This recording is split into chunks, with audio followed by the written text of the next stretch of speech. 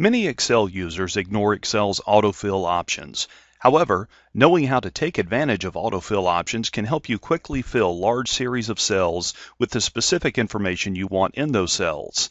In this tip, you will learn how to save time with Excel's autofill options. Consider the worksheet currently shown on the screen. To copy the formula in cell H8 down to cells H9 through H20, you can double-click the fill handle in cell H8. The fill handle is the small black box in the lower right corner of cell H8. Double-clicking the fill handle causes the formula and formatting to copy as long as there is an entry in the adjacent column, in this case, column G. This is perhaps the fastest way of copying the formula down the range. However, as currently shown on the screen, using the fill handle to copy the formula also copied the cell format. In this case, adding an unwanted $sign to cells H9 through H20. Most users would now manually edit the formats to remove the unwanted character. However, with Excel's autofill options, that is unnecessary. Notice the autofill options icon in the lower right corner of the filled range. Clicking this icon opens the autofill options dialog box.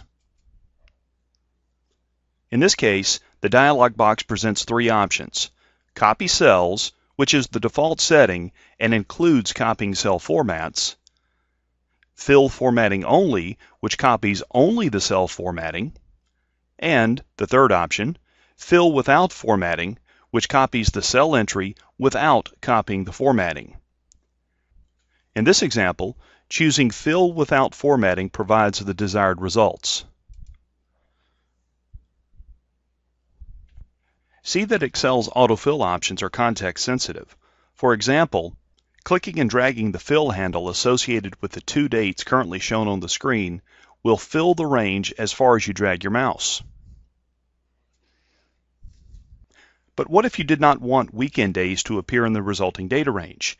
You could use Excel's autofill options to achieve this objective.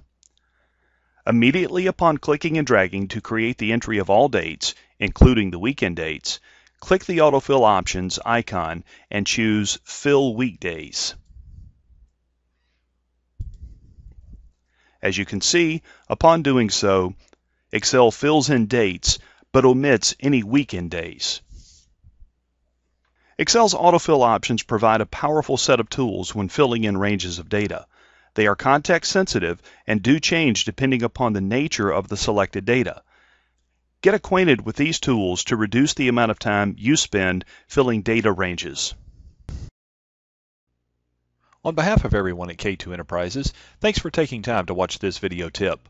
For more information on the training courses we offer, please visit our website at www.k2e.com.